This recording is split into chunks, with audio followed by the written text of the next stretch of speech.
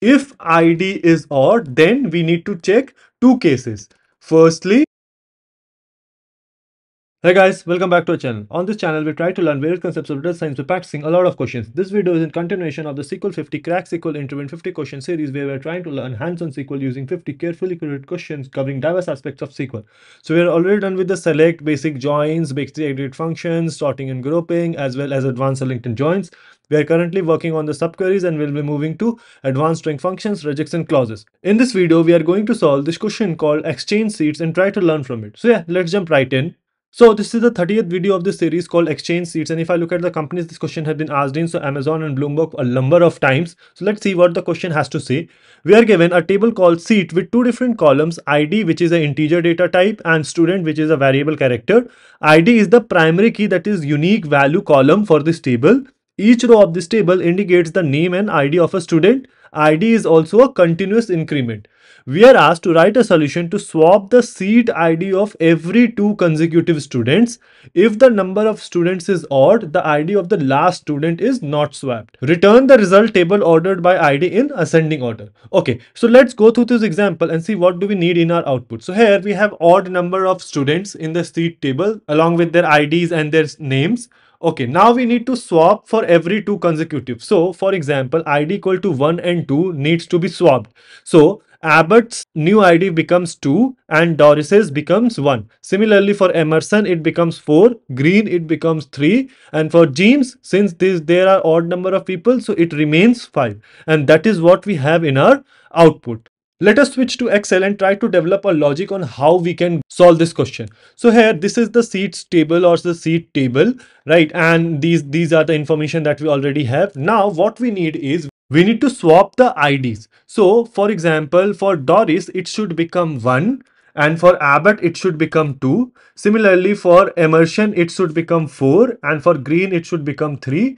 And since there are odd number of students in this particular table, so this is the last one and therefore it should remain 5. So here the logic is that if your seat ID is an even number, you need to decrease it by 1, no matter what the case. Even if there are odd number of students in this seats table, still if your ID is even, then you need to decrease it by 1. So if ID is even, then decrease by 1. Okay, now this is the first condition that we need to keep in mind. Secondly, if your ID is odd, then two things can arise.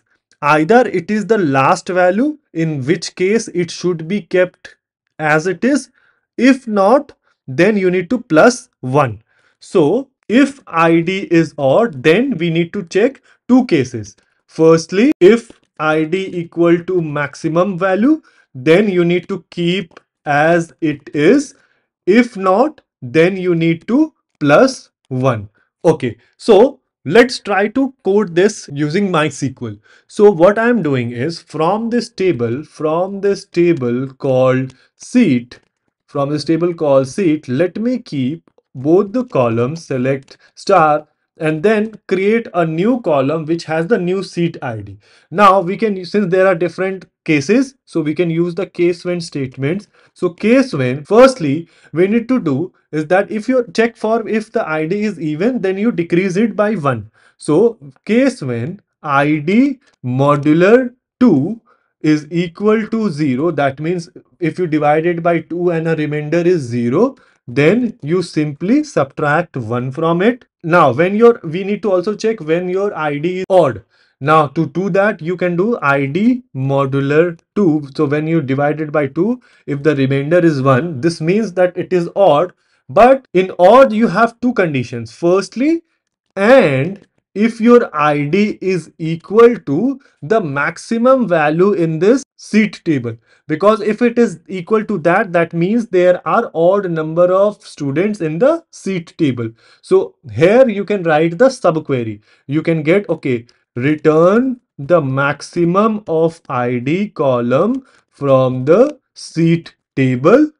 So if both of these conditions are satisfied, ID is odd and ID is equal to the maximum, then you just keep the ID as it is, because it is a case of this one, right? 5. Else The only condition remaining is it is an odd and it is not equal to the maximum part. In that case, you just simply sum 1, right? So id plus 1. Okay. So now, and let me go ahead, and since we started our case when statement, we need to end it, and let's alias this as, let's say, new id.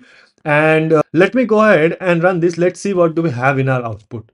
Okay, not yet complete, but if you look at it now, we have the desired result.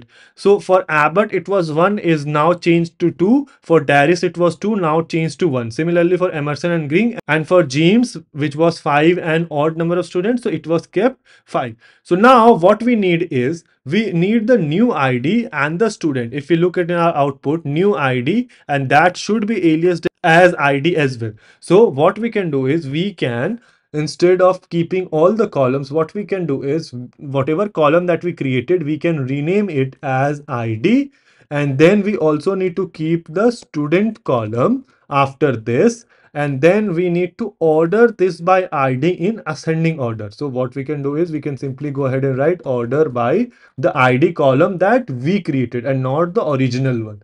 Let me go ahead and run this. Let's see what do we get. Okay, so now this is accepted. Our output is same as expected output. Let me go ahead and submit it to pass all the test cases. So this is accepted, and this is how we do it.